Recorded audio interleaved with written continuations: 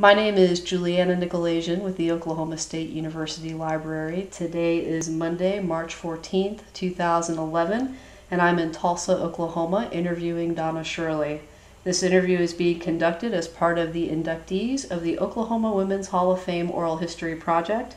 Donna Shirley was inducted into the Oklahoma Women's Hall of Fame in 2003. Thank you for joining us today. You're quite welcome. Well, Donna, let's begin by telling us a little bit about yourself. Let's start with your early life. Okay, well, I was born in Pauls Valley, Oklahoma, and grew up in Wynnewood. I guess I lived the first 2 years of my life in Pauls Valley. And then my father went into the Navy during World War II, kind of late in World War II. And we moved to Seal Beach, California, so my mother moved us there in the hope that if he ever got a leave, she could actually get to see him. And I think she did get to see him once or twice. And my sister was born in Wynnewood, but we took her with us into Los Angeles, Seal Beach, California, which is a suburb of Los Angeles. And that was really pretty neat. I went to a really good preschool there, and then we moved to San Jose, where my father set up a medical practice. And then he got a call from my grandmother that she was not doing well, she was ill, and he needed to come back to Wynnewood and take care of her, so he did. And which is kind of a shame because we lived in a really neat place in San Jose. I can still remember it was on a fairly large house with lots of fruit trees around, and I would climb the fruit trees and eat fruit. And so then I grew up the rest of my life up till graduation from college in Wynnewood, Oklahoma, which is in south central Oklahoma, at population 2,500. And so I don't know what to say about that, except that it was an interesting experience, growing up in this very tiny town. But I was always interested in flying and in airplanes from the time I can remember. And when I was 15, my father got me flying lessons for my 15th birthday. So I went out to Pauls Valley and learned to fly, which was really kind of neat. So that later when I went to the University of Oklahoma, I took flying lessons and got several pilot's ratings at OU. Let's see, in Wynnewood, my mother was the chairman of the Red Cross, the Garvin County Red Cross water safety program. So from the time I was 10, I taught swimming to little kids and got my water safety instructor's rating when I was 17 by lying about my age, because you're supposed to be 18. So since then, I haven't done much swimming. You do it and then you get kind of tired of it. And since I graduated from college, I didn't do much flying, or any flying at all, because my father stopped paying for it and I couldn't afford it. So I took up instead, when I ended up in California, I took up skiing and hiking and things like that. Well, growing up in Wynnewood, outside of going to school and flying later, when you were really small, what did you do for fun?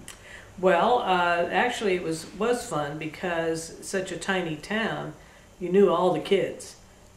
And so, and in those days, your parents would say goodbye in the morning, and you'd go off and come back in the evening for dinner, and nobody worried about where you were. So we, played a lot and just did things that kids do. We had a tree swing. There was a creek nearby that we weren't supposed to go into, but we did, and just general kid stuff. And when I was 10, I got into the band. because I was really too young to be in the band, but they needed an oboe player. And in those days, the only people who played oboe and bassoon were people whose parents had enough money to afford to buy them an instrument, because the school couldn't afford oboes and bassoons and exotic instruments like that. So I started playing the oboe when I was 10, but you can't play the oboe in the march. And so I played cymbals, and then I played snare drum all the way through high school. I was too klutzy to play basketball, so I didn't do any sports, and basketball was the only girls' sport that we had in school. I did a lot of, I was in Girl Scouts. My mother started a Girl Scout troop specifically for my sister and I. And then we did a lot of church activities. I was very active in the Methodist Youth Fellowship in those days, which everybody was active in their church group. And so that was also something that kept us pretty busy. And then I read a lot. I read a lot of science fiction, and I built model airplanes and hung them from the ceiling because I was still very airstruck. And what else did we do? Lots and lots of chores. And then fortunately, I lived in a little town of 2,500 people, and both sets of grandparents and a great aunt and uncle and another aunt and uncle lived within 3 blocks. And so I spent a lot of time with my great aunt and uncle, who were my favorite. My great aunt was my favorite person in the world, although she and I weren't really related, but she was great. And we read, and I would go over there and read Collier's magazines, and she taught me to sew and cook, and so you did all the normal things plus some weird things like building airplanes. Well, what were your schools like? Were they large schools, small schools? Oh, no, a town of 2,500 people, are you kidding? The high school was 150 kids, and my graduating class was 49 kids.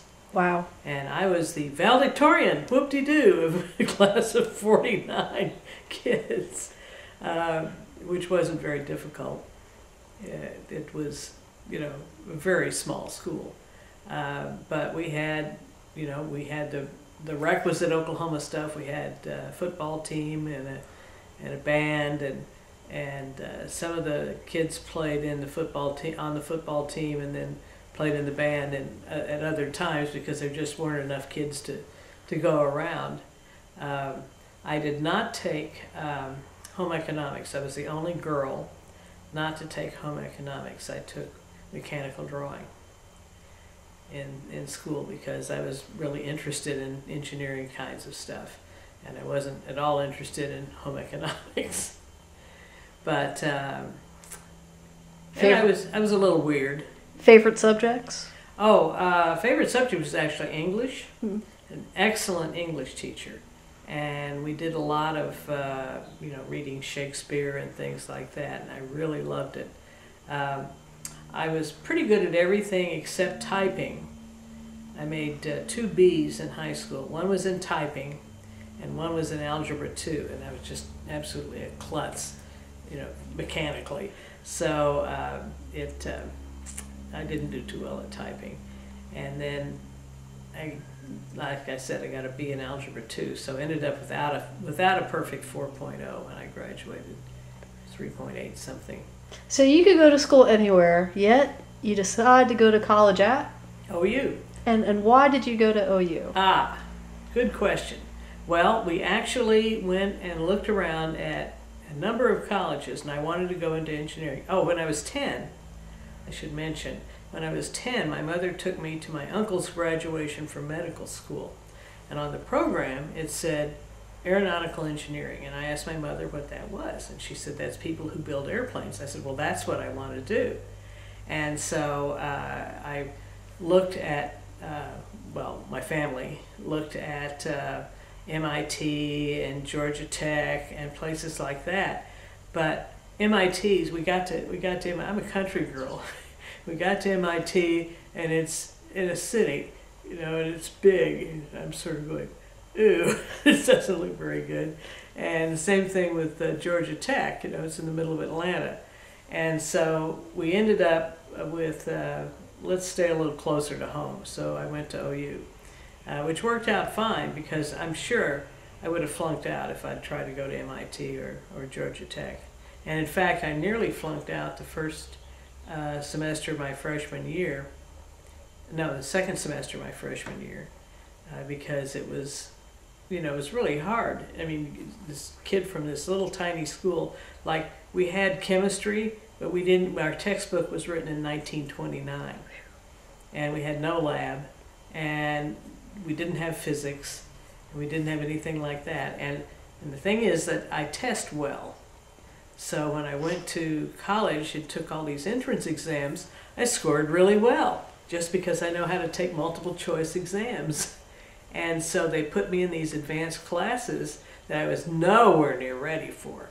And so I was really struggling. In fact, my parents at 8 weeks into school got red cards, which means your daughter is in danger of flunking. And they just, you know, went bananas and said, well, can we get you a tutor? What can we do? I said, no. So I went home over Christmas vacation and just studied and studied and studied and studied. Ended up with a B average. But I was completely unprepared for it. In chemistry, fortunately, one of my sorority sisters was brilliant. And she was my lab partner. So she got me through chemistry. And that was the only thing that saved me. So I got through with good grades until my junior year, and then I got engaged, and my grades went from a 3.5 one semester to a 1.2 the next semester, and it was it was quite bad. Well, I take it there were lots of women in your classes. Oh, no, of course not. I was always the only woman in any of my classes. And in fact, in the whole College of Engineering, I think there were like 5 or 6 women. And in fact, one of the reasons my sorority pledged me was because they expected me to help their grades. They were a little hurting for grades at the time, and so they, you know, I was a closet case. I mean, I was a year, 2 years younger than everybody else, because I started school when I was 5. And and I was a slow developer. I was a slow developer physically and a slow developer socially. And, you know, my face didn't work right. My jaw was too big and things like that. And I had this frizzy hairdo. But one of the women in the sorority was a pilot. And she found out that I was a pilot. She said, you know, we have to pledge this woman. So they did, and she turned out to be a super good friend, still a good friend to this day. Janora, her name is Janora Jessen, and she lives in Boise, Idaho. So you continued to fly throughout college? Yes, I took, in fact, I nearly flunked out. One of the problems I had the first semester of my freshman year was I went into my advisor's office, and he said, what are you doing here? And I said, I'm here to major in aeronautical engineering. He says, girls can't be engineers. And I said, yes, I can. And so he signed me up for, you know, 16 hours of regular classes plus 3 hours of flying. Now, for flying, you had to drive out to the airport. Fortunately, I had a car. I had to drive out to the airport, spend the time, you know, flying, and drive back, find a place to park, and so on. So it was a little tough. That's why I was having so much trouble the first semester of my freshman year, because I was just overloaded. And I'm sure it was because this guy was trying to flunk me out. But he didn't succeed. Well, you got engaged. Oh, that was my junior year. And flying-wise, I got my pilot's license. I started to learn in Pauls Valley, and I wasn't old enough to get a license by the time I graduated from high school. So in college, I got private pilot's license, and then I went on and got a commercial rating, and then in Stillwater, which is where you're working, in the summer they had a seaplane course, and I went up there and took the seaplane course. Well, the seaplane course was really interesting because there's a lake called Lake Carl Blackwell near OSU, and we learned to fly in this little Piper Cub on pontoons. And a Piper Cub is a very small plane, and it had these great big pontoons. And so we charged down the lake, and the only way we could get off the water was to lean up like this and get one pontoon off and then pop the other pontoon off. It was pretty hairy. Anyway, so I got a seaplane rating. Then one summer I went to Illinois and got a multi-engine rating. And then I got a flight instructor's rating. So I was, I was chock full of airplane ratings. So what did you hope to do with all of this great knowledge? You're quite the pilot now. You're going through school. So what's going on? Well, originally, I wanted to get my degree in aeronautical engineering and then, go work for a company that built airplanes. And for a while I considered being a flight instructor. But I had two students, one of which owned his own Piper Cub, and I could never get him to learn to land. I probably spent 20 hours with the guy, and we'd come in, and get closer and closer. I'd say, "Okay, Mr. So-and-so, back on the wheel, back on the wheel, back on the wheel, back on the wheel." He'd just freeze, driving right into the ground.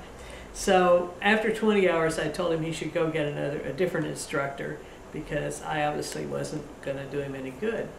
My second student was a kid who owned his own Taylorcraft, which is a little 65 horsepower airplane, and he was actually very good.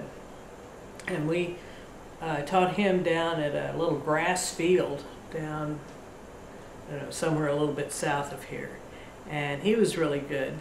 And so I was able to solo him very early, but on his first solo flight, he got off the ground and he went up and started around, and a little front came through and the wind changed direction.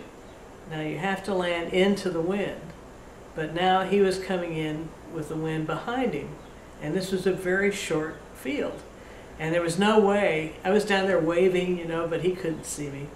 And so he came in, and I was, oh my gosh, he's going to overrun the runway and crash into the trees at the end and so on. But he didn't. He was really good. He put it on the ground and stuck it there.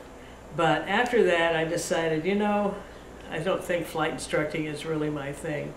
So about this time, I was engaged, and I was completely burned out in the engineering school, just, overloaded, and I was in love, and he was also kind of burned out. He was majoring in petroleum engineering, and a very smart guy.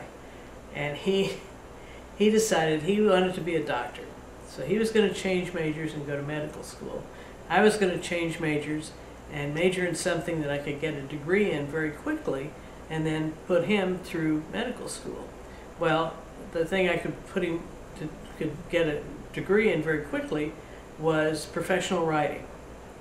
So I changed my major to professional writing and loaded up 22 hours a semester to get my degree quickly, and ended up with a degree in professional writing. And then about halfway through my junior year, or maybe my senior year, I suddenly realized that what Johnny was interested in, he wanted to get married and have kids, and his fondest dream was sitting on his front porch watching his grandchildren come in. And it finally occurred to me, hey, I'm not even 21 years old yet, and that's not what I want to do with my life. I want to do something more interesting. And so we split up. And so he went off, and I think he ended up with a degree in chemistry, and ended up owning a ceramics factory somewhere in Dallas. So at any rate, that that went, didn't go exactly the way I planned. But as just to fill in what happened then was I graduated with this degree in professional writing and applied for a job and could not get a job anywhere. In fact, I only had one job interview. And this guy was a young fellow, and he said, well, let me take you up to my hotel room and we'll discuss this. We got up there, well, it was clear that he had other things in mind other than this job interview. So I was sort of, okay. But it turned out I got an offer from McDonnell Aircraft in St. Louis to be a specification writer. And that was the only offer I got. So I ended up going off to St. Louis and being a specification writer. But in the meantime, I did graduate, had a degree. But after a year working as a specification writer, I realized what I really wanted to be was an engineer. So I went back to school, OU, and finished the engineering degree in a year. And then I went to work at the Jet Propulsion Laboratory in Pasadena, California. And how did that come about?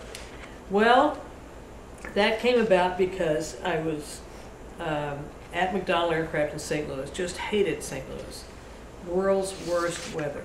Just absolutely terrible. I hope you're not from St. Louis. No, I am not. World's worst weather. It's just miserably cold and slushy and snowy in this winter, and hotter than blazes and humid. I mean, you think it's humid in Oklahoma. It's really humid in St. Louis because it's right at the confluence of the Missouri and Mississippi rivers. And the people are very unfriendly. It's a very clannish town. And so I didn't have any friends. It was 6 months before I had a date, and finally one of the secretaries invited me to be part of her bridge group. And so then all of a sudden I was in with her social scene and had friends, so that was better.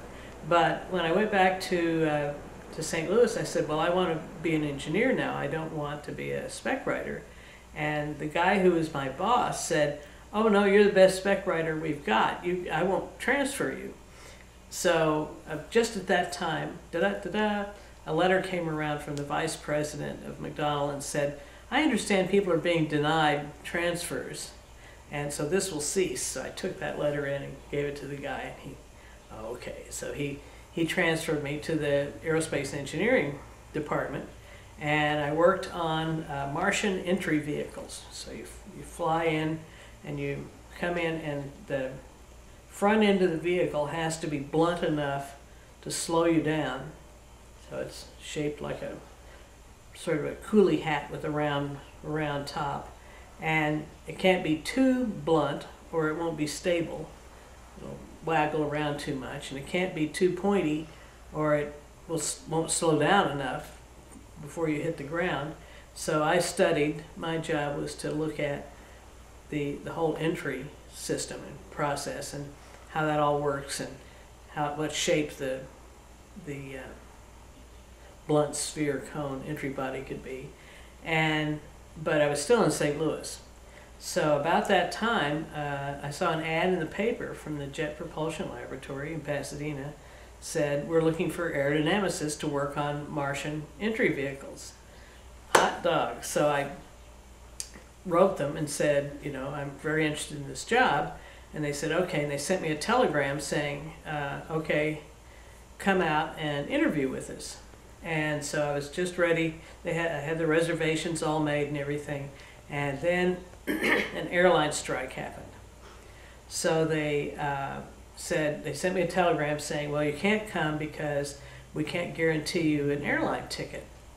So I went down to the airport, got on standby, flew out to Pasadena, flew out to Los Angeles, checked into the hotel that they had for me already planned, and called up the guy who was going to interview me and said, I'm here, do you want to interview me? And he said, ba-da.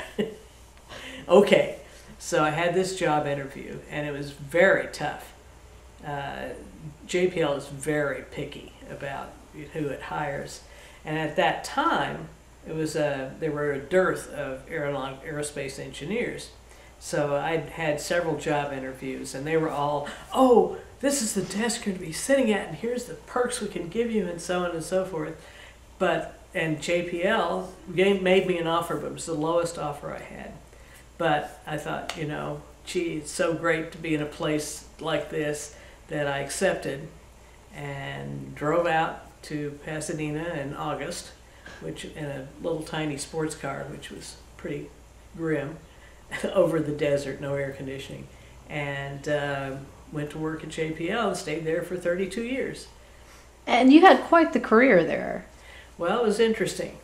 I mean, quite the career. And I know it's probably too many to name, but could you go through some of the key moments while you were working at JPL for me? Okay. Well, I started out working on this aerodynamic entry problem, and what JPL.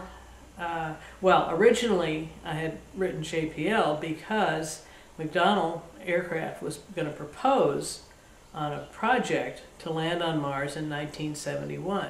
The project was then called Voyager, and so I figured, well, and JPL was going to be managing that project. So I thought, wow, if I work for JPL, even if McDonnell doesn't win, I'll get to work on this project. So that was the project I was working on, and studying how blunt the blunt sphere cones could be, and doing wind tunnel tests at Langley in Virginia, and you know, it was really pretty exciting stuff.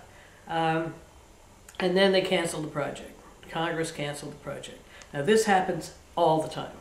I mean, it just happens all the time. And so somebody had to get laid off, and I was the junior person in the group, so I got laid off. And I found a job at a tiny company in Pasadena who did aerodynamic studies of various and sundry kinds, and went to work there. And they were working on a project originally I was attracted because they said they were going to be studying dolphins and how dolphins swam and why dolphins could swim so fast and so on. Well, that's fluid dynamics. And then I got crosswise with the owner of the company because I wouldn't falsify my results so that they would look good.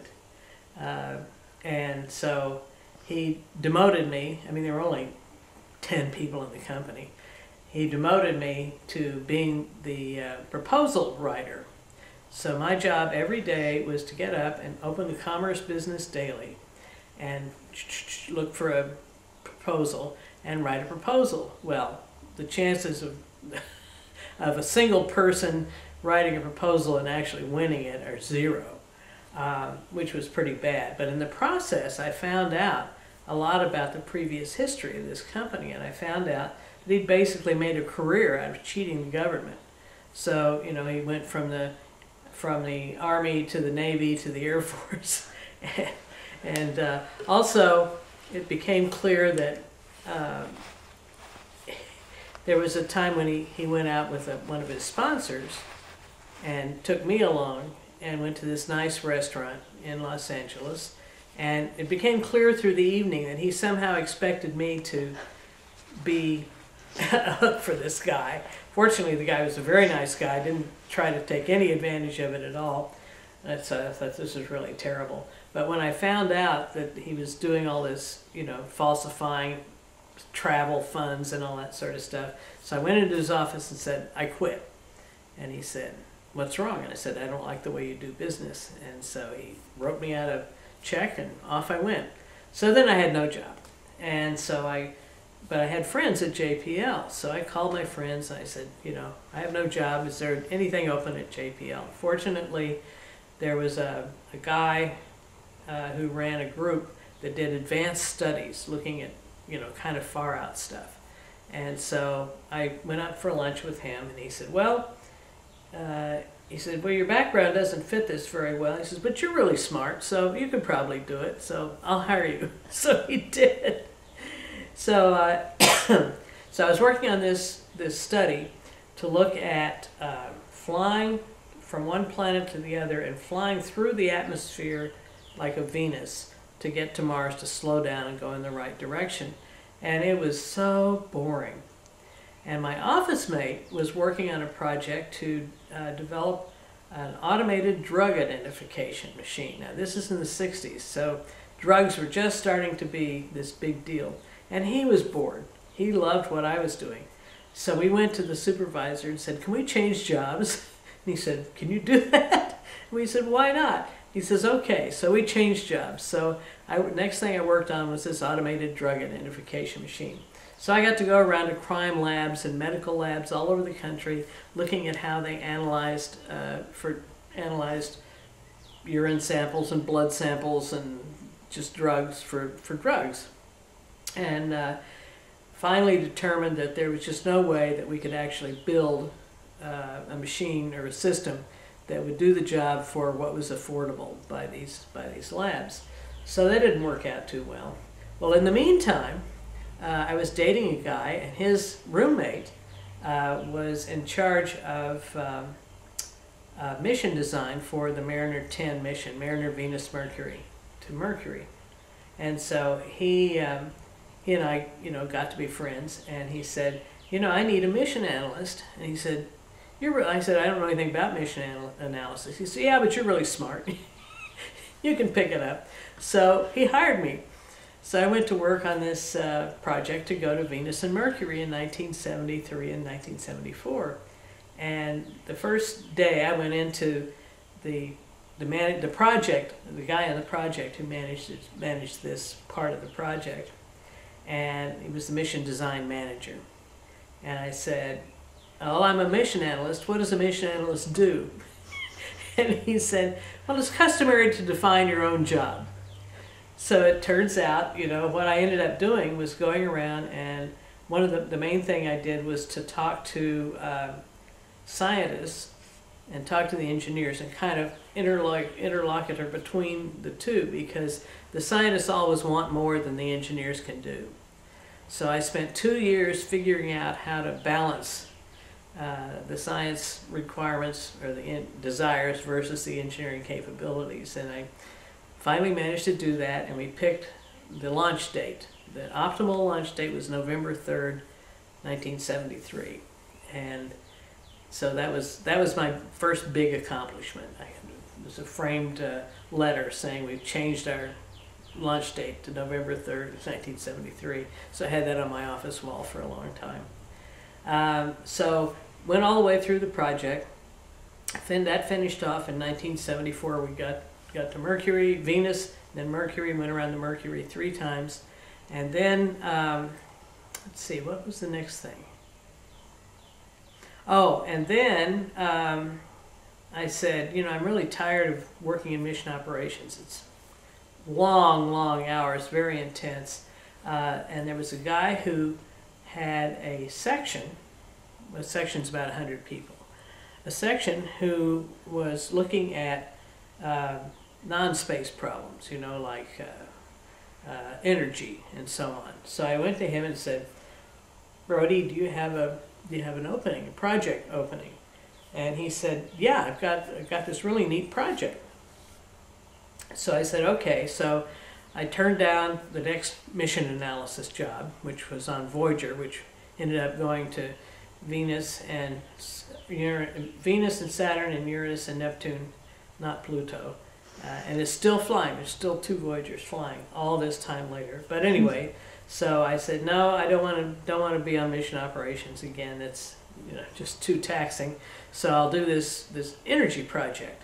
So I went over back and talked to the section manager. He said, "Oh, well, actually, I don't have a project job, but I have a group supervisor job." Well, that's a line management job. So you're taking care of people. And that wasn't what I wanted to do. I wanted to do a project with a real output and so on. And I said, "I don't want to do that." And he said, "Well, it's all I got." So at that point I said, "Well, okay." So then I became the civil systems group supervisor. So we had energy, we had medical things, we had police stuff. You name it, as long as it wasn't space, we had it. Well, our job was to figure out things like what can we afford, how many people are interested in having this, and so on. And so somebody said, you know, we need to hire an economist. And I said, what's an economist? And they said, well, go out and find one. I had no idea what an economist was. So I swirled around, and finally found a guy who had just finished his master's degree in economics. And so I got him to come in and give an interview. And one of the things, JPL is a division of Caltech, the California Institute of Technology. Caltech had this whiz-bang economics department. So I said, would you guys listen to a seminar by this applicant and tell me what you think? So his seminar was on finfish. Now finfish are not shellfish. So finfish are any kind of fish that swims like that. And he started giving this lecture, and I realized he had not a clue what he was talking about. It was so embarrassing because these Caltech people are just brilliant, you know. And I was going, oh my gosh, what have I done? And so at the end of it, I ran up to the supervisor of this group of economists and said, oh, Charlie, I'm so sorry. I don't know what to do. I don't know anything about economics. And this other guy in the group, who's really an irascible fellow, came storming up, and Charlie says, that's okay, she's already apologized. And so I said, look, I can't do this. I need you guys to help me. So they did. They went out and looked for people, and they found 2 or 3, 4 people, economists, who they thought were acceptable, and their standards are very high. And so, well, the first guy we hired was from UCLA, and he came up from Los Angeles, and immediately had an allergic reaction, and his eyes swelled shut. So he went back. That was it. So the second person we got was a guy who had just been in Maine, and so he came. We hired him, and he came out with his family from Maine. And when they came out in the summer, and you know, he had 2 kids, his wife and 2 kids, and when those little kids, you know, hit the summer in California, they just wilted. And but anyway, he stayed. He stayed for his whole career. And then he was 6 feet tall and had a beautiful blonde wife.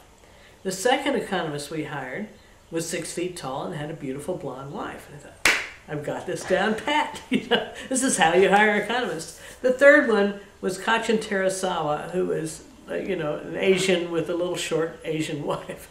So we thought, well, so much for that. But so that worked out really well. We had economists. And then some of the projects we worked on, we needed a policy analyst. Like we were doing a national geothermal program plan. NASA had been tasked with, this was during the 70s, the big energy crisis in the 70s. NASA had been tasked with coming up with a national energy plan, specifically geothermal energy, to, you know, produce lots and lots of geothermal energy. So they gave it to NASA, and NASA gave it to us, gave it to JPL. And of course the engineers all plunged in and started designing geothermal things. And we said, wait a minute, you know, it's not really a technical problem.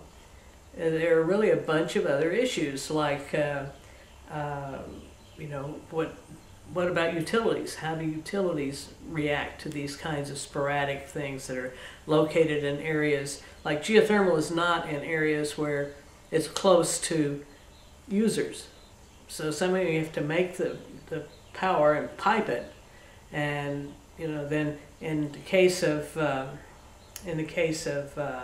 using it for heat for industry and things like that, how are they located and so on. So we got into that. So I had these economists. I was the one with the economists. So we started working on that, and then we discovered that, well, a lot of it is really building codes and things like that, and there's really legal issues, so I ended up hiring a policy analyst and a lawyer. So this was the strangest group at JPL. It was really odd. And so we worked on that for a while, and then we got into solar energy and all what other kinds of energy? Started working with the gas company and with electric companies, found out how utilities work and so on. And so, and we still were getting stuff going with the, you know, the police and the hospitals and so on. So the group got bigger and bigger and bigger. And finally I said, this group is, you know, 40 people, it's too big. Can we split it? So we split the group. The section manager said, okay, we'll split the group and give half of it to somebody else and you keep the energy part. I said, okay. So that kept growing and growing. And so finally I said, okay, can I just give this away to somebody to go work on something else? So we hired somebody else to work on to be the group supervisor. So at that point, what happened then? Oh yeah, at that point, I'd been working with, at that point, I went to a friend of mine who was in charge of all the advanced projects at JPL and said, John, I really need to get back in the space business, you know. Okay, I've had enough of this non-space stuff. I came here to work in space. He said, well, he says, all I have is this little study, but it's going to be the next big JPL project. It's going to go to is Mariner, Jupiter, Saturn. And I said, okay, that sounds like fun. So I took over this study, and we had about, I don't know, $250,000 or something. And we had to design this mission. Well, that was a lot of money in those days. We had to design this mission to go to fly by Jupiter and then use the gravity assist from Jupiter to go to Saturn. Now, on Mariner 10, we'd used it had been the first gravity assist mission. And we used the gravity of Venus to turn the trajectory so we go to Mercury. So I knew something about that. Anyway, so we did this, we designed this mission and came out with, okay, this is the way the mission should work. And a few years later it became the Cassini mission, which is, was I think $2 billion at the time, but it wasn't $2 billion when we did it. So I'm working on that, and I put myself into the mission design section. And I said, you know, I don't really want to be in management. I just want to do this work. So I'll put myself in a group, which is this like 10 people. So I put myself in this group, and the group supervisor was nowhere near as senior as I was, and he was really, I said, don't worry about it, Ron. I'll work for you and everything will be fine. So at that point, the section manager said, what are you doing in here in this group? I want a deputy section manager. So he grabbed me and brought me up to be the deputy section manager. Well, that meant that he got to go do all the fun stuff, and I ended up running the section, you know, working with the marital problems and the raises and the parking problems and all these things that a line manager has to do. And so then he went off and became mission design manager for a mission to Venus and left me with this section. So I said, you know, this is not really what I want to do. So I started scouting around, and it turned out that another friend of mine was running a little advanced study for the space station, which in 1980 was, you know, just an idea. And so I said, gee, Al, can I help you out with this space station? So I ended up working on the space station, and then he went off and did something else, and I ended up with the group that dealt with the space station. In the meantime, somebody else had an autonomous systems project for the Air Force. So I worked on that for a while, got found out about how to fly robotic systems and so on, and ended up the space station job lasted about 4 years. And what we found out was that nobody wanted the space station, and all the manned programs are owned by the manned centers, namely Johnson Space Center, Kennedy Space Center, and Marshall Space Center. And they didn't want, you know, they were going to be in charge. And so here JPL is in there trying to tell them how to do things, and they didn't like that at all. And in fact, JPL is in an odd position because it's the only NASA center that's a contractor. The rest of them are civil service. But we work for Caltech under contract to NASA. So we're this, as one of the Marshall guys says, you guys are neither fish nor fowl. And so we were always, you know, taking flack from these people. And finally, about 1984, I realized it just, you know, was not really going to work out. So at that point, what did I do then? I think at that point I got back in. Oh, before then, I had been, I forgot, I left out, I'd been the division manager for energy. So my job was it was not to manage anything really, but to be staff to the division manager for energy issues. So I did that for a while, and in the meantime, that was in the 70s, because we're still having these big energy problems in the 70s, and I got married, and I had my daughter. And so my division manager, at that point, you know, I said, gee, I'd really like to have done enough of this. I'd really like to have a good, responsible job. And, but I couldn't get one. So I asked my friend, who was, somehow or other, he was a group supervisor. Anyway, I can't remember all of the details, but he finally went to the division manager and said, you know, why can't Donna get a responsible job? And he said, well, she's now fulfilled as a mother.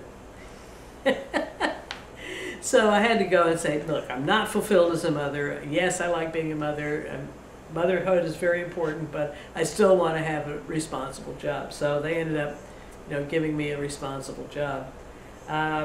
Anyway, so then, let's see, that was the 80s. And then,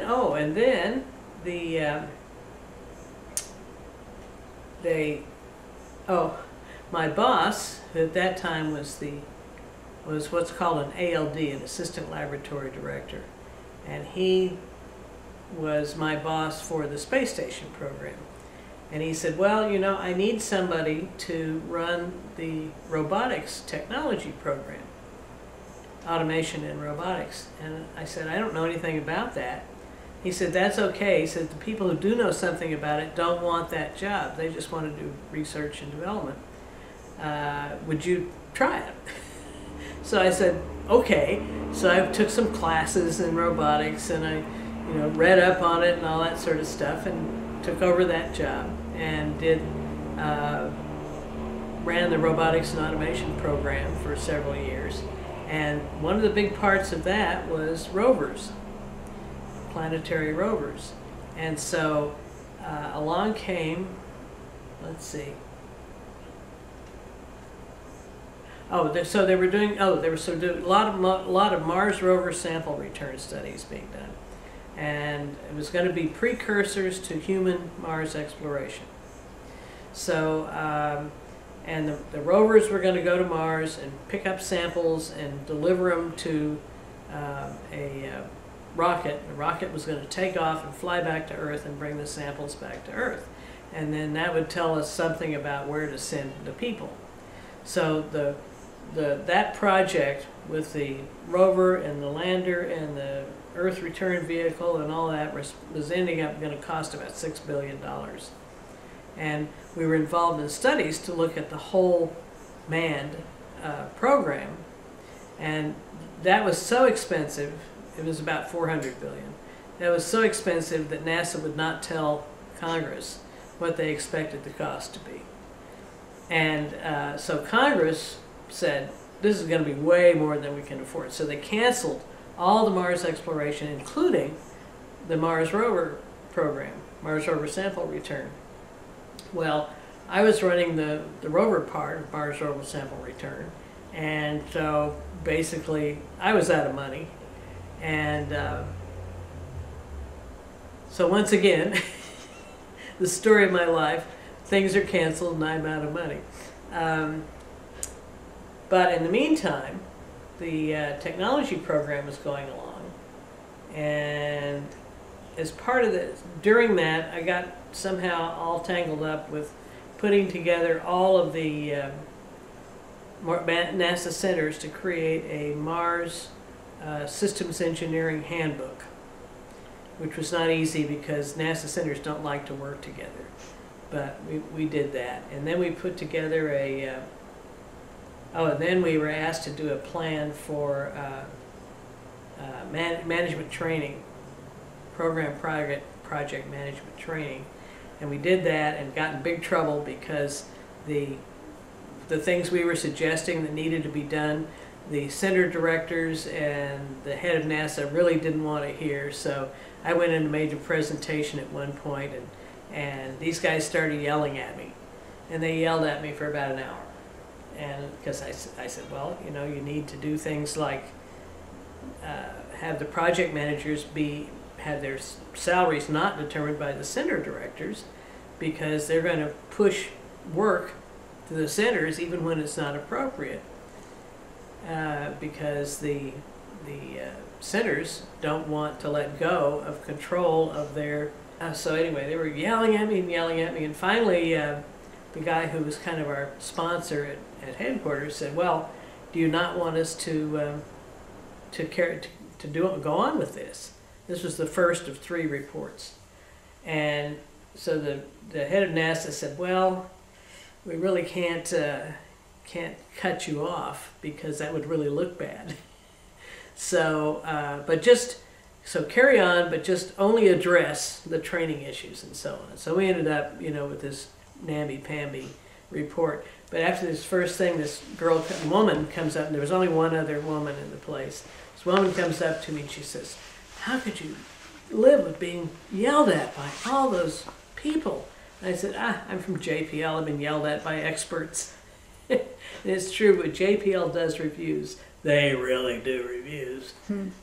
So at that point, there was life returned to the rover program in the form of a little tiny in-house sponsored project for $25 million to build a small rover, because it was clear that nobody was going to be able to afford a big rover. So, and there were some people working on technology for small rovers. So one of the managers at JPL came up with, $2.5 million, not 25, $2.5 million to pay for developing this little rover up to a demonstration. So that went on, and they said, well, we're going to try to carry this on now to a real project. And so they advertised for a project manager, and I applied and got the job. So my job was basically to go to headquarters and sell them on the idea of spending 10 times as much money as they'd ever spent on a flight project, on a real project. Because it was clear that unless we flew a rover, we were never going to get to fly a rover, because nobody would ever believe. And so after much travail, I finally ended up getting the resources for that and building this little rover, which became Sojourner, which landed on Mars in 1997. And so the Managing Martian book is full of that. Okay, so Pathfinder landed on Mars in 1997. Right. And interestingly enough, the technology it used to land was this blunt sphere cone technology that I'd worked on back in the 60s. It all comes back around. It does. It all comes back around.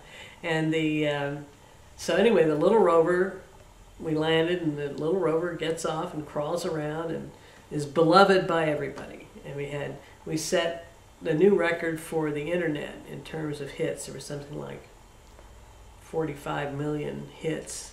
And you know, they say the Roosevelt's Pearl Harbor address was the defining moment for radio, and landing on the moon was the defining moment for television, and Pathfinder landing on Mars was the defining moment for the internet. And so Pathfinder lasted for about 90 days, about 3 months, and even though it was only supposed to, technically, contractually, supposed to last for a month, I think. And the rover was contractually only supposed to last for a week, but it lived longer than the lander did. But then finally, when the lander died, because the rover had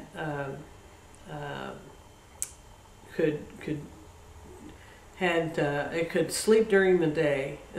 Sleep at night, and then when the sun came up, it could use the energy from the sun to do its thing. And it had a primary battery, like a flashlight battery, to run on at night. But it also had little radioactive heater units, so it could stay warm at night. And the lander was too big to have these little radioactive heater units, so it would get cold unless it had batteries that could run at night. But it had rechargeable batteries. Well, the batteries just ran down after 3 months, and so then it died. And the rover was so small, about the size of a microwave oven, so small that it couldn't communicate, didn't have enough power to communicate all the way back to the Earth. So the rover would talk to the lander would talk to the Earth, and then send commands to the rover through the lander. And so when the lander died, then the rover could not be heard from. And so we had the rover programmed to, if she lost contact with the Earth, to go around the lander going, hello, hello.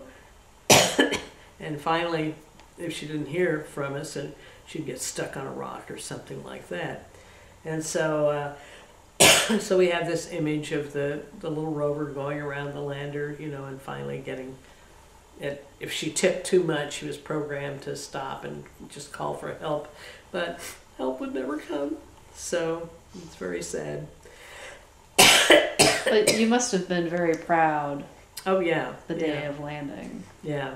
Well, I had actually turned over the management of the rover in 1994. We started in 92. In 94, I was kicked upstairs to manage the whole Mars exploration program. That is the Pathfinder, Mars Global Surveyor, and all the following missions. And so the rover was managed at that point by a guy named Jake Matijevich, who was much better suited than I was in one way, is that I was just terrible at doing the bookkeeping. Just terrible. And Jake is a PhD in math, and he could just do it like that. I mean, I would spend hours and hours trying to make the numbers work out, and it was just terrible. And we couldn't afford to have, staff who would do that, so I had to do it myself. It was a very small group of people, 30 people max at the most. But I was very proud of the rover, and I was very proud of the lander. And then Mars Global Surveyor was successful to some extent. It ended up, it was an orbiter of Mars, and just recently died. Went orbiting Mars for a long time, but when it launched, it had a broken solar panel. And so it's kind of a long story, but anyway, because of this broken solar panel, it took an extra year to get into the right orbit. And then that affected the 298 missions, which failed. And so in 98, we've been telling headquarters that there wasn't enough money for what they wanted to do. And they kept sending more and more requirements, and no money. And the problem is that the headquarters managers were all scientists. They did not understand engineering. They didn't understand the engineering issues at all. And they didn't want to understand the engineering issues, and you people are just whining. And so we kept telling them, the disaster was going to ensue. And so before the launch, I retired. Mm-hmm. And I was kind of sad to do it, but I didn't want to be associated with it. So sure enough, both the lander and the orbiter failed. And then they came to their senses and put more money, because the next 2 years, launches to Mars are every 26 months. And so the next one was 2001, and they planned to send two more, a rover and a lander. So finally they came to their senses and put all the money into the orbiter. We're going to send an orbiter and a lander. Put all the money into the orbiter, and it worked fine. So it's still there, Mars Odyssey, still there. And since then they've had Mars Reconnaissance Orbiter, which is much bigger and can see tiny little things on the surface, can see something the size of a person on the surface of Mars, and so it's going gangbusters now. And then the next one in the series, just to finish up, is something called Curiosity, which is a curiosity, all right. Oh, now in 2003, before the Reconnaissance Orbiter, there were two much bigger rovers named Spirit and Opportunity, and they're still up there. Spirit is probably dead, but Opportunity is still taking an opportunity to go. And then the next one is going to be Curiosity, which launches next year. And it's enormous. It's the size of a car, and carries gazillions of instruments and is badly cost overrun. Just, it's billions of dollars. I forget exactly how much. So it went from, these tiny little modest things up to... Well, after you retired from JPL, you ended up back in Oklahoma? Right. So because when I was on the Mars Exploration Program Manager, I sort of did all the publicity stuff for Pathfinder, which was extensive. And so Norm Haynes, who was my boss, and I ended up doing the TV and all that stuff so that it wouldn't bother the people actually doing the work. So I ended up on television a lot and spent a lot of time on CNN the whole day of the mission, the whole day of the landing on CNN. It got a lot of exposure. And so I ended up with a big speaking contract, lots of speaking assignments. I'd written a book called Managing Creativity that just didn't sell, and so I got this agent who sent me a letter saying, how would you like to write a book? And I said, I did, and you turned it down. She said, send it back. So I sent it back, and she shopped it around. Well, nobody wanted it, but they wanted one company, Broadway Books, wanted an autobiography. So they said, okay, write this autobiography. So I did, but they insisted I have a co-writer. And so it ended up that was not entirely a really great relationship. And so the book, I wanted the book to be a lot more management, and she wanted the book to be a lot more touchy-feely. And she was not particularly worried about accuracy. And I was very worried about accuracy, and so it was not a super comfortable relationship. But we did get it written, and I got a terrific advance for it, which they will never, ever make back. Poor things. But it's their business. So anyway, so I wrote the book, and in the meantime, I was so disgusted with the management issues on the Mars program that I wrote this book called Managing Creativity, which is about how to really manage. And that was what I was trying to get published, and nobody was interested in it. And it wasn't really all that good either. So, but I was just so furious, I sat down and wrote it in like a month. So so I did that, and then I did a lot of speaking. And my daughter had graduated from college. She went to Scripps College for Women in Claremont. And when she graduated, I thought, I don't really have to stay here anymore. She's going to go off to grad school somewhere else. So I got this offer from the University of Oklahoma to be an assistant dean of engineering. So I said, fine.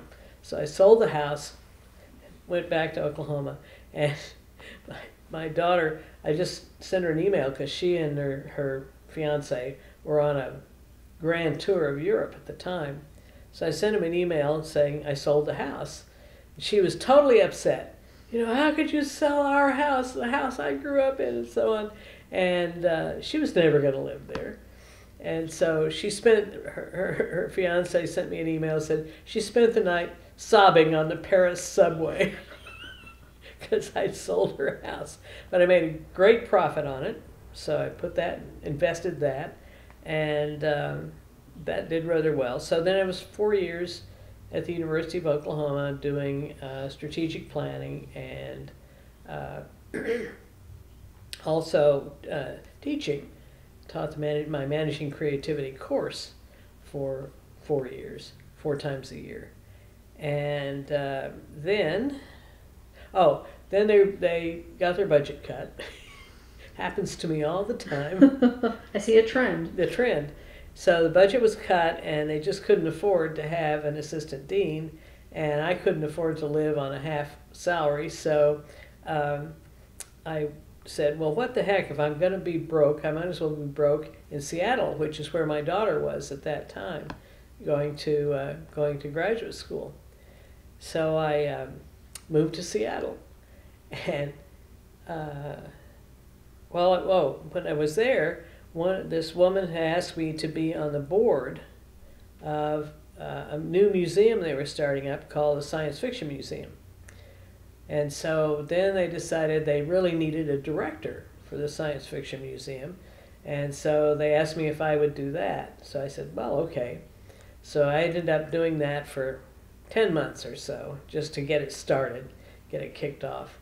And then I had some health problems, so I was kind of out of things for several years. Still did a little speaking and so on in Seattle. But then my good luck, my son-in-law, by that time my daughter and son-in-law had gotten married and they'd had a baby. And he was an investor, and he worked for Bill Gates to invest Bill's pocket change. Didn't work for Microsoft, but worked directly for a little group that worked directly for Bill, investing his money that went in to support the foundation, the Bill and Melinda Gates Foundation. And he and his boss had sort of agreed that it was time for him to move on. And so he got this offer in Tulsa, Oklahoma, to work as a chief investment officer for the George Kaiser Family Foundation. And Robert and Laura had always sworn, they're both West Coast kids. Robert's from the Seattle area and Laura, of course, from LA. Never moved to the middle of the country. Oklahoma, wow, ridiculous. Why should we move there? But this offer was too good to be refused. So they moved here, and I said, hot dog. So my partner and I moved here and bought a house, stayed in an apartment downtown for several months, and then bought this house and on Swan Lake, where we enjoy the swans. And you're back in Oklahoma. Back in Oklahoma, in a different part of Oklahoma, mm-hmm. But it's nice to be back. Well, what does Oklahoma mean to you? Well, it's my place. It's I like the people. I can put up with the environment. I don't like the summers. Of course, the summers are awful. And interestingly enough, the winters never used to have snow, but the last few years we've just been snowed in. Mm-hmm. It's ridiculous. Fortunately, George, my partner, has lived in places like Cambridge, Massachusetts, which have lots of snow, so he's sort of used to it, but I'm not used to it. Seattle had some snow, but Oklahoma, I expected, maybe one small snow a year, but the last 2 years have just been insane. So we're thinking about the next time we hear it's going to snow, we're going to rent a 4-wheel drive vehicle, because we're housebound. We got these little cars. We can't get out of the house. So I haven't really found a whole lot to do. I'm on boards of advisors of the College of Engineering, and people are always asking me to give speeches and things like that. So I do that, but I haven't been terribly busy. So well, in 2003, and you've received many awards and honors through the years. Yeah. But in 2003, you were inducted into the Oklahoma Women's Hall of Fame. What was going through your mind when you got the phone call? Oh, just how neat. It was just a real honor. I didn't know there was an Oklahoma Women's Hall of Fame. I knew there was an Oklahoma Hall of Fame, but I had no idea there was an Oklahoma Women's Hall of Fame. And so it was great to be inducted and then meet the other women who are very cool. There's a lot of very cool women in this state that nobody knows about. But also I've gotten a little involved in politics. I campaigned for Drew Edmondson against Jerry Askins, and I campaigned for Jerry Askins against Mary Fallon. I'm the kiss of death for people who are running for office. So I've never gotten involved in politics before. Although it was interesting, when I went to Seattle, I went from Oklahoma, which is the reddest state in the Union, to a little precinct in Seattle that's the most liberal precinct in Washington, maybe in the United States, just incredibly liberal. And it was quite a contrast. Well, what advice would you give to those young girls, maybe growing up in small Oklahoma towns, maybe not, maybe growing up in big cities and other places in the United States that have their eye to the sky and want to get involved in science? What would you tell them? Oh, I would tell them, just do what your heart tells you to do. One of the things I teach in my course is following your passion. Is number one, finding out what your passion is, and number two, figuring out how to follow it. I was teaching a class at OU for freshman women in career planning. And it was interesting, one girl in the class, and at the end of the class they had to give up and give a final report. And this girl said, my parents wanted me to be a doctor.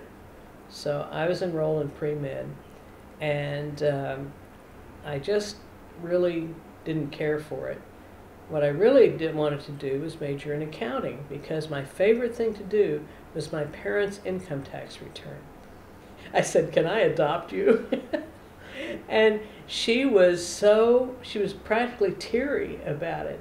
She said, because her parents really wanted her to be a doctor, and she didn't want to be a doctor, she wanted to be an accountant, which I find strange, but she really meant it. And she said, and I prayed about it. I mean, she was really serious, and finally decided, I think partly on the basis of this class, to do what her heart told her to do. And I thought that was just wonderful. Well, I've gone through your book, and there's a chapter in there that it brings up a very good question. So what do you do after you've been to Mars? Oh, well, that's been a difficulty. I've done so many things since I left JPL, and I'm involved in all sorts of volunteer activities and all sorts of, I've run a science fiction museum, and I've been an assistant dean of engineering, and I've taught engineering classes, and I've been on advisory boards, and So what's next? Well, I don't know. I haven't found anything as intriguing. I mean, I don't know that there is anything as intriguing as landing on Mars for the first time. But, it's really great because my grandson is nearly 4, and he's terrific. My daughter finished her PhD after 9 years of agony. And so now she's trying to figure out what to do when she grows up. She's on the board of Planned Parenthood right now, so that gives her something to do. My son-in-law is just working so hard that he's out of the country a third of the time, in India and Australia and Ireland and places like that. George and I have started to go on cruises with some old friends of mine. We went to Alaska last year, and this year we're going on a transatlantic cruise to Europe. And so I've sort of decided, I put all this money away to retire on, and it would be okay to spend some of it on retirement kinds of things. Because you figure, gee, in 10 years I'll be 80. And I don't know how much longer I'm going to be, doing things like cruises and things, and I can't really do much skiing anymore, and I can't really do much hiking anymore, and so it's kind of down to, doing old folks stuff. And so the thing is just to do old folks stuff that's fun with as much as possible with friends. And so that's kind of what we're doing right now. Well, that sounds pretty good. Well, and I'm also joined the gym, and I'm working out, trying to get in shape, and I broke my leg. And the thing to do is to not break my leg anymore. Stay healthy. Mm-hmm. Well, as we come to a close, is there anybody you'd like to mention or make note of that has really played a really big role in your career and your life along the way? Well, interestingly enough, I had no role models whatsoever. Wonder Woman and Mary Marvel were my two role models when I was a little kid. I've always been the first woman to do anything that I've done. So I was the only woman in my classes. I wasn't the first, but I was the only woman in my classes at OU. I was the only woman in my graduate school classes. When I got to JPL, I was the only female engineer out of about 2,000 engineers. And so what I've ended up being is a role model to everybody else, but not having a whole lot of role models myself. I have a lot of friends. This one woman I mentioned that got me into my sorority because she was a pilot.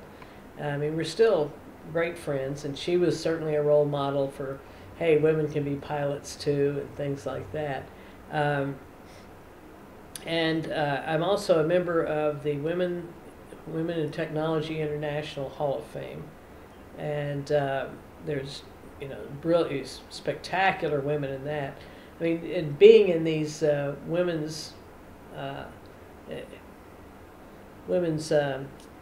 groups that give you role models because they're such wonderful people, and you can kind of go, ooh, wow, these are really great. So that's good. But I think now there are about 20% of engineering students are women. And some schools have a lot more, up to 50%. Some schools, aerospace engineering, unfortunately, have fewer. Computer science has practically none. So I like being a role model. Like, I'm going to be giving a speech for the Society of Women Engineers regional event at TU next year. So I like doing that. I like being a role model myself, and that's important. And so I guess just keep doing that. And raising my grandson, helping raise my grandson. He's a great kid. Well, is there anything else you'd like to add that we haven't spoken about today? Oh gosh, I've been talking steadily. No. I think one of the things that I've learned is, being close to my family is very important. I only have one daughter, one child, and I've been following her around the country. And it's really great because, I get along really well with my son-in-law. He's a super guy. And I get along really well with my daughter. And so just being able to, we have brunch once a month at the Summit Club. And bring the little boy along, and he brings his Transformers along. Things like that. So babysitting with him, and they're now thinking about having another one. So I'll have being grandma is very fulfilling. And so you go through these stages of life where you can't do things you used to do, but there are other things to do, and you just have to figure out, okay, what can I get fulfillment out of if I can't keep sailing and skiing and so on. And I've found quite a few things to be having a partner. I haven't had a partner in years and years, and he's terrific. He's really helping a lot with my broken leg. He drives me around. So it's really nice having a companion. Well, good. And we're glad to have you back in Oklahoma, of course. I'm glad to be back in Oklahoma. Now, I hope my son-in-law is going to keep this, stay with this job for a while. They're talking about at least 5 years. So I'm hoping I can talk him into staying longer than that. But, he's going to go where he can get the best job. So, and we'll probably follow him along. But I hope it's in Oklahoma. I'll continue to have ties to Oklahoma. I mean, I'll continue to be on advisory boards and things like that. But, gee, I've been on the College of Engineering advisory board for 10 years now. It's about time to let somebody else do it. Well, as we come to a close, I do have a question for you. What do you think is the future of our space program? Very good question. The thing is that the Bush administration tried to go way too far. The original George Bush, the first George the First, got up and made this pronouncement that said we're going to go to the moon and Mars, the moon and then back to Mars with people. And it was clear that there was never NASA's budget to do that. NASA has a problem because when the Apollo program happened back in the 50s and in the 60s, the budget went, and all these contractors went.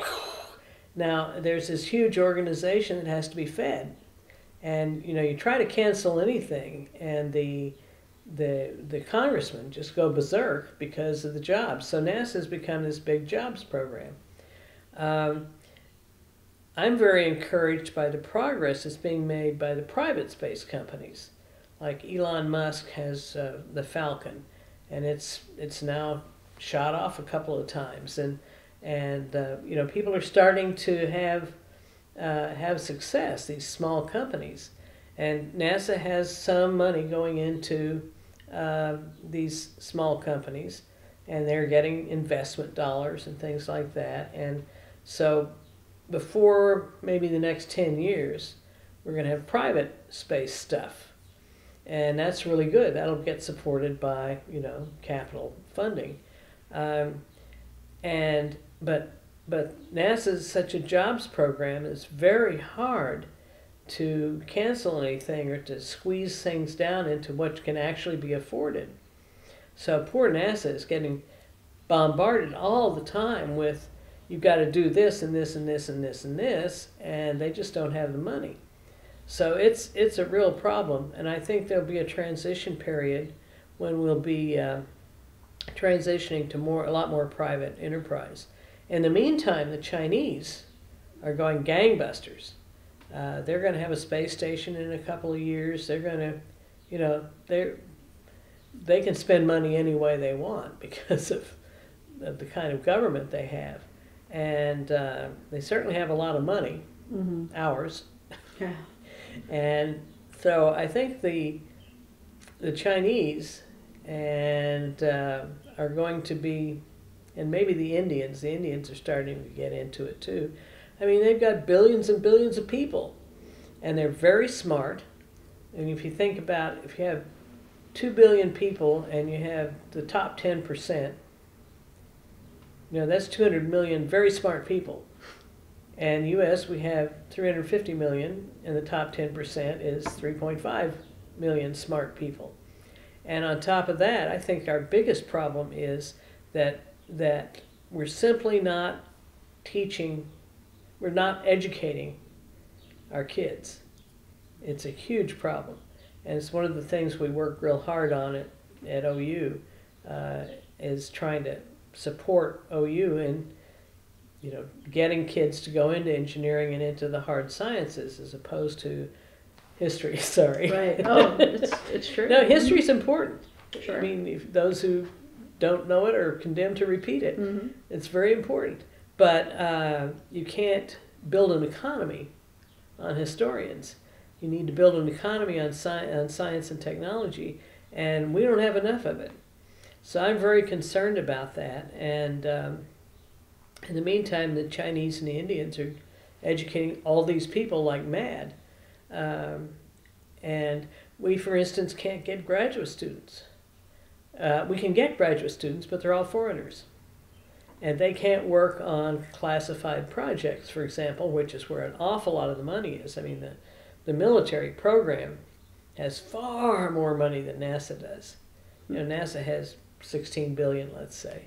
The military has 300 billion, 400 billion, something like that. And so the military can just do so much more than we can, and for Oklahoma to be able to get a piece of the action is really hard if all we have are Chinese and Indian graduate students. And you need graduate students to do the work so the professors can do research. And it's a terrible problem. So I worry about our economic capabilities. I mean, our being the whole country. And the space program is just part of it. And the space program has to prove that it's good for something. Right now, it's a jobs program. Mm-hmm. And you can't sustain that. You can't hold together on just creating government jobs. You have to be able to create private jobs. And so it's tricky. Anyway, the answer is I don't know. Yeah. Long answer. Well, it'll be interesting to see what happens. It will be. Mm-hmm. Well, again, thank you for sitting down with us today. We really appreciate it. Oh, you're quite welcome. Thank you.